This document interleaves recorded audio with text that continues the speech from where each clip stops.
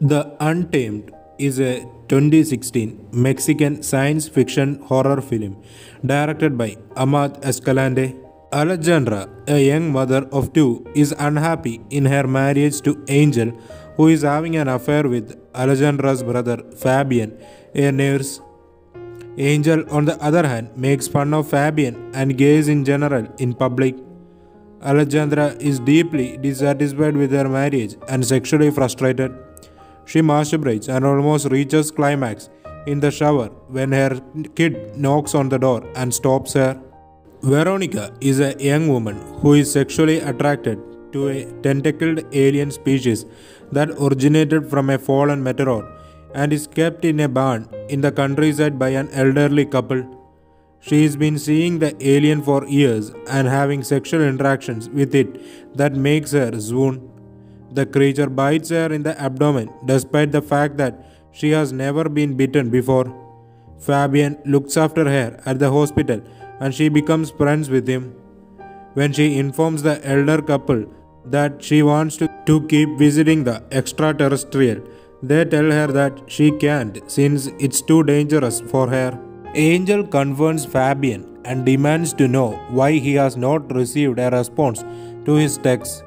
Fabian tells him that their relationship is finished.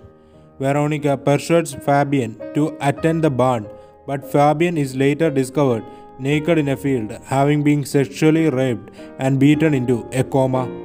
Alejandra finds his wound in the hospital and reads the angry text from Angel, in which Angel demands sex from him and threatens harm. Angel gets arrested at work, and Alejandra, as well as one of Fabian's co-workers who observed their arguments, testify against him. Veronica invites Alejandra to the property where the couple explains how the alien landed after something from the sky created a crater in a nearby field. Animals of all kinds are copulating frantically in the crater. Alejandra is drugged and led into the barn by the couple where she is pampered by the extraterrestrial. She continues to visit the barn, even sometimes taking her kids along when she can't find anybody to babysit them for her. They play outside while she combines her body with that of the beast. The elderly couple grows increasingly frightened about the creature's violent proclivity. Veronica tries to create a sexual relationship with a guy, but he falls short of the creature's satisfaction. Angel's wealthy parents use their clout to get their son out of jail by selling his house and paying bail.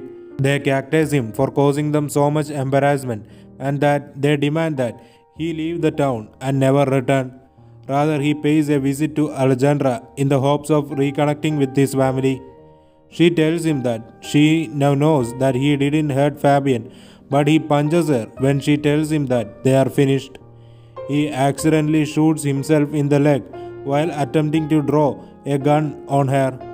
Alejandra assists him into her pickup, but they depart for the countryside. She carries a half-asleep Angel into the barn where she discovers Veronica's body. The thing lowers itself from the ceiling towards Angel as Alejandra exits. Later, the older man and Alejandra dump the bodies of Veronica and Angel into a pit, where Alejandra comments on how rapidly the dead bodies are piling up in the pit.